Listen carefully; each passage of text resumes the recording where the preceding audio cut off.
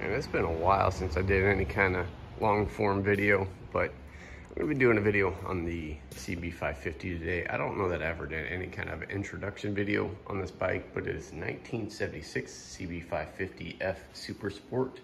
It has the 4-into-1 exhaust, as you can see there. And this thing sounds so good. And it actually sounds a little bit different because I put some different carbs and intake manifolds on there. So one of the issues I was having with this bike originally whenever we first got it is that it was surging idle. I mean, really that was the main issue. Had a high idle, a low idle. It was kind of all over the place because of a few reasons. Well, these adjusters right here for syncing the carburetors, they have some play in them. So they were just, the idle was just kind of all over the place, and the vacuum on each one of the cylinders was kind of jumping all over the place, even after syncing them with the Honda factory vacuum sync tool. So pulled the carb bowls or the foot bowls off of those, checked it out, and I noticed there was a lot of pitting and corrosion on the carb bodies where the main jets O-rings seat up and like the emulsion tube portion of the carb. So there was also fuel leaking past the main jets, causing some of those surging idle issues that I was having with it. So unrepairable,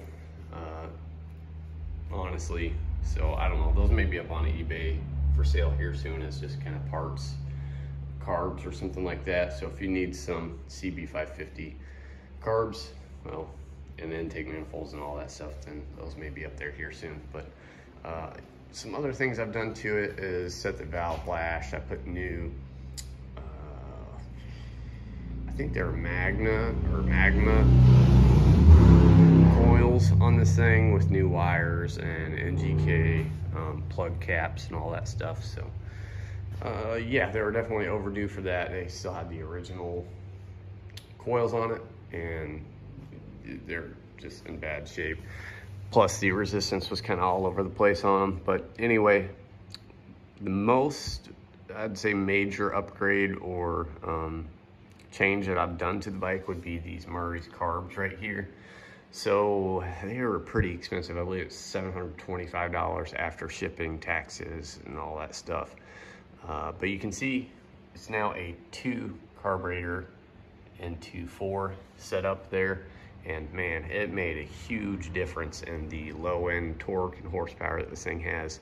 Unfortunately, we're having a little bit of an issue at wide open throttle where it's bogging out. So I believe it's a lean condition causing the bog. I'm gonna take the footballs off and see what the jet sizes are for the main jets, and I'll probably up the point size on the main jets. But the issue I'm gonna be dealing with today is these old glass tube style fuses. So there's a spare 7, a spare 15 on this side, and then we have a 7 amp for the tail light, 7 amp for the headlight, and a 15 amp for the main fuse. One day when I was riding this thing, the lights were flickering, not really coming on, and I had that same issue yesterday. The gauge lights were flickering, and it was like cutting in and out as far as running.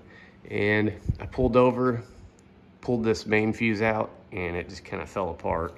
So that's what I'd done that other time that the lights were flickering and stuff, but I just kind of jiggled on the fuse and it started working again. You can see yesterday when I pulled it out of there, well, it fell completely apart. So that's what I'm gonna be addressing today. I got this ATO style fuse block from O'Reilly's earlier, and I think it's gonna work out perfect because it's got 5 input outputs here, as you can see, just as the factory fuse block has on it. So I'll be able to have a spare 15 and 7.5 amp fuse in this new ATO style fuse block here. So I'm gonna be replacing this fuse block here with this new one, and I think it's gonna work out really good because the backside of this OEM fuse block just kind of popped off of there. And I think what I'll end up doing is epoxying this new one onto the backside of that one. That way I can bolt it up in the factory location. I'll probably try to peel this sticker off of here and then place it on the cover for the new fuse block. So that's what I'm gonna be addressing today with the CB550. And I'm gonna quit talking about it, just be about it and try to get this all knocked out and done. I've already got all my tools, most of my tools set out here, new blade style terminals and all that stuff. So yeah, let's just go ahead and get to it. See if we can get this knocked out and not have to worry about these old glass style fuses, glass tube style fuses, solders freaking falling apart from all the vibrations and stuff like that. So enough pitter patter, let's get at her. Alrighty then, so I've got everything all done here. Well, not done, most of the way done here. I already hooked the battery up and tested it. The headlight, tail light, obviously the main fuse is working because of those two working, but I disconnected the battery, so worked out pretty nice here. I had some nice kind of flush style Allen head bolts that I replaced the original 10mm bolts with. That way that it wouldn't interfere with the female spade terminal right there. But I'm going to also put a little bit of heat shrink on the very ends of these female spade connectors here. That way I don't have to worry at all about this potentially shorting out on that grounded bolt right there for that middle headlamp fuse there. But yeah, I'm also going to put a little bit of sheathing on the wiring there. I'll get a smaller size than that there because that's going to be a little bit too big for just a small amount of wires we have.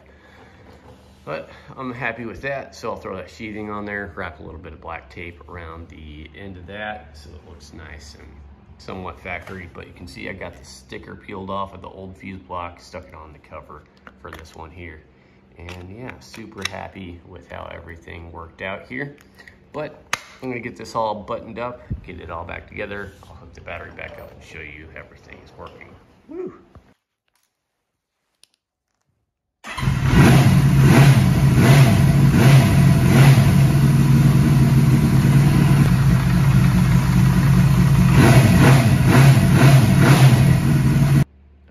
We've got this thing all wrapped up now. I really like how it's kind of got an OEM aesthetic to it. For the most part, I mean, it goes in the same position, mounts up in the same position, all that stuff.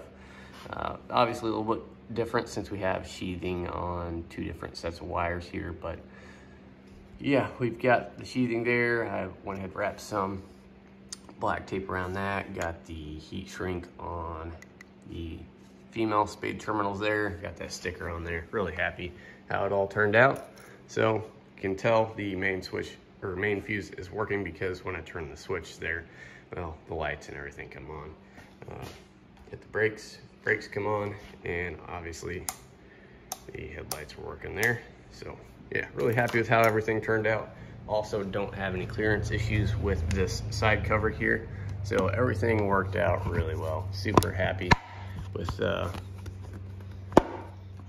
everything went for the fuse conversion there. But anyway, going to go ahead and start this thing up, take it on a ride, and enjoy the rest of my day here.